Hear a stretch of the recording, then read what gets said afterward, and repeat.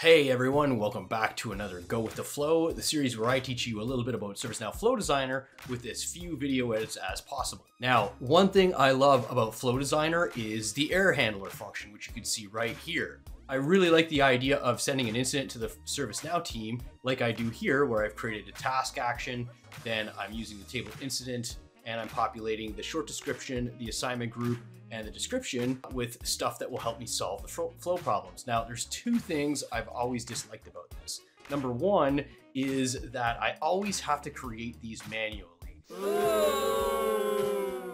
And number two is that there's no way to find out what the actual flow name is from the error handler. So I'm typically doing stuff like copying the flow name and then pasting it manually into the short description of the incident that I'm creating. Now, thanks to a ServiceNow developer named Jonathan CROSBY, whose LinkedIn will be in the description below, be sure to check him out. He's showing me the way that I can find out the name of the flow that has failed so that the incident can get created and named automatically, and now we can have a universal subflow. We don't have to build this task every single time. We just build it once in the subflow, and we add the subflow to every flow that we want error handling. So at the end of this video, we will have a subflow, and that subflow will create an incident that contains the name of the flow that failed. It will contain the code and the message that the error handler gives us. And for bonus points, it will give the ServiceNow admin team a link in the work notes to actually get to the failed flow context. Nice. Here we are on a subflow. I'm calling it the error handling subflow. And with subflows, you have the opportunity to create inputs and outputs. An input is something that will be prompted when you use this subflow on another flow, just like you do with any other actions. When you're doing lookup records, it's asking you for the tables and conditions. When you use this subflow, it's going to ask you for anything that you've defined inputs for. So we're going to define two inputs. One is going to be code, and I happen to know that that is an integer. And we're also going to have message, which I already know is a string. Now, I'm also going to define a flow variable really quick.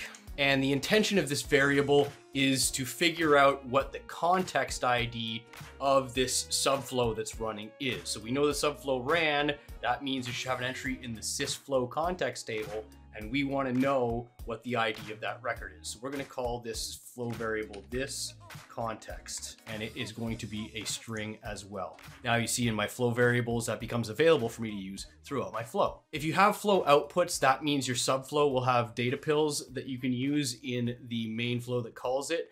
This flow does not need any outputs because it's just going to do something and be done. So the first thing we want to do is set the value of that flow variable with a script. So we're going to go into our flow logic, and we are going to set flow variables. We're going to pick the variable we want, this context, and we're going to use the script builder here, and I'm going to paste in a script. Now, what this script does is it goes and it gets the context ID, the sys ID of the sysflow context of this triggered subflow. The important thing to remember is that it's just an ID. It's not the whole record. So we're going to take this value and we're going to go do a lookup so that we know the full record of the sysflow context of this subflow. So we've set the flow variables.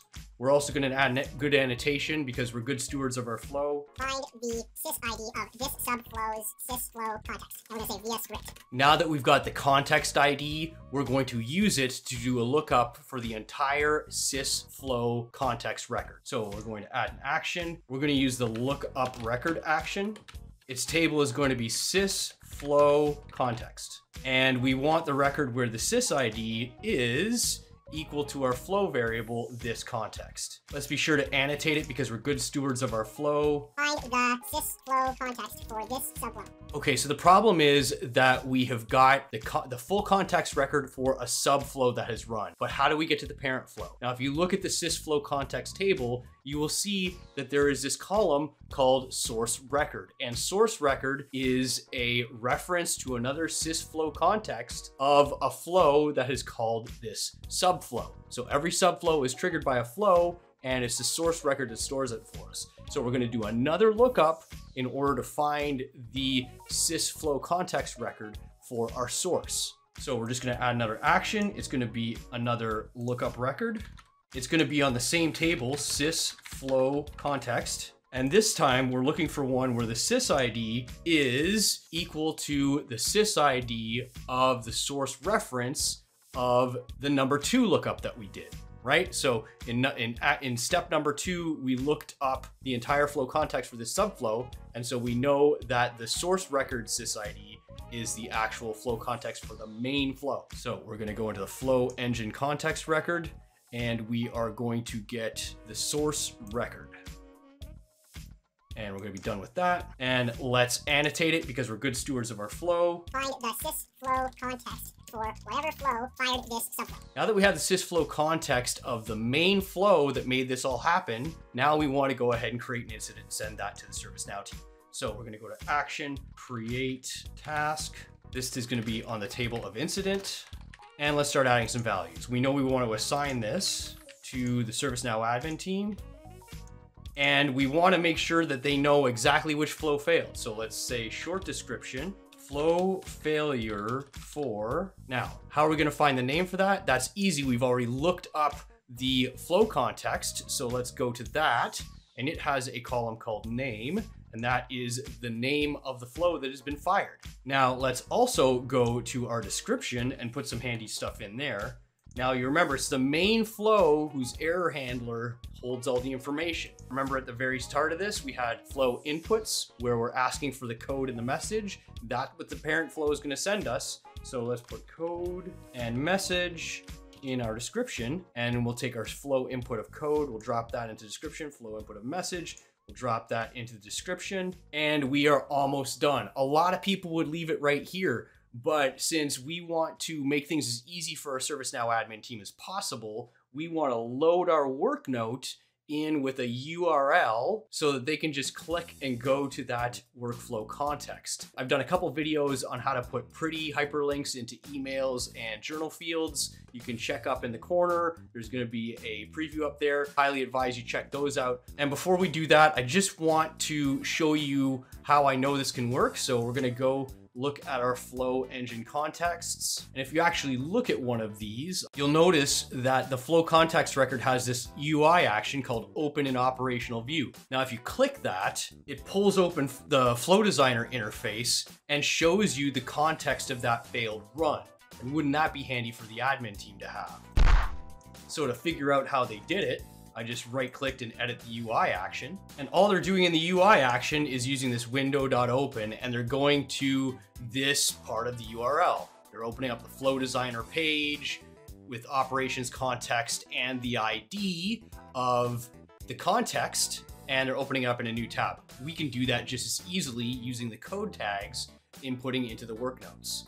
So I'm back in my error handling subflow. I've got the work notes up. I'm scripting it, and I'm going to use this script. The first thing we need to do is find the sys ID of the main flow's context. And we did that with our number 3 lookup here, but we can't really drag the data pills into our script. So you can do that by building out like fd_data dot the third lookup record dot the record itself dot sys ID. Okay, that's how we figured out how to get the value in script. So that takes some getting used to, but now you know how to do it. And all we're gonna do is we're gonna build a simple ahref. We're gonna go to that area that the UI action sends you to. We're gonna drop the lookup sys ID in because that's the context of the flow we wanna look at. And then we're gonna say target equals blank, which takes it to a new tab. And then we are going to give it a friendly name, go with the flow in a new tab. And we're gonna give it a friendly name, go to the flow context. So we've gone ahead and saved and published this error handling flow. Just a quick review. We declared a flow variable called this context, and that is to figure out what is the sys ID of the context of this fired subflow. We used a script for that. Then we did a lookup to find the full record of this subflow context. Then we did another lookup to look for the full record of the source record of the subflow. And then we created an incident which populated the short description with the actual flow name, which we got from a script. We populated the description with the code and messages that the main flow sent us via parameters. And then we created a work note that is going to provide a hyperlink to the flow context. Let's go back to our just some flow. Now, here's a case where we're going to have to say goodbye to our formerly completely manual error handling incidents.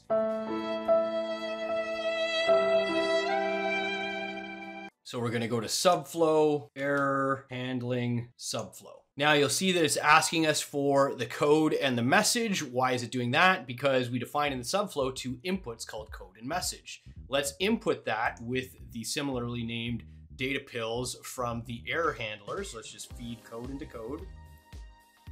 And let's feed message into message. All right, let's give it a shot. Hit test. I'm going to pick a random incident. Now, this flow is built to fail. I'm not going to go into details about how I made it do that, but this flow will indeed fail and therefore cause the error handler to trigger. Let's view the execution details. So you can see that it's caught some errors and it has successfully run the error handling subflow. Let's open that context. So it's completed all the subflow actions successfully and it's created the task. Let's see that. It's created INC0010212. Let's go ahead and click on that. Let's open the record itself. It has assigned this to the ServiceNow admin team. Its short description is flow failure for just some flow. So it's determined that name automatically. That's awesome. And it's put our code and the message of the error. And if we check out the work notes, we see this go to flow context. And if I click that, it opens up the flow context for that main flow that errored out. So there you have it, folks. In under 15 minutes, we created a universally applicable subflow that does automatic error handling, and you can make it do whatever you want. We used an incident and we used hyperlinks to get us to the actual flow context. Now your ServiceNow admin team can have everything they need to both automatically detect flow failures and go directly to the context of the failure. Hope you found something useful in there, and I will see you on the next one. If you're a ServiceNow expert looking for better opportunities, but maybe your resume or LinkedIn profile isn't doing you justice, reach out to me via LinkedIn or the email pictured here, as I offer both career coaching and recruitment services. And if you're a ServiceNow customer or partner, you heard that right. Robert Fedoruk now does ServiceNow recruiting. With a 1,500 subscriber YouTube channel and mailing list, and thousands of LinkedIn followers, let's make sure your open positions get first go at the prodigious pool of ServiceNow resources. Reach out via the emailed picture here.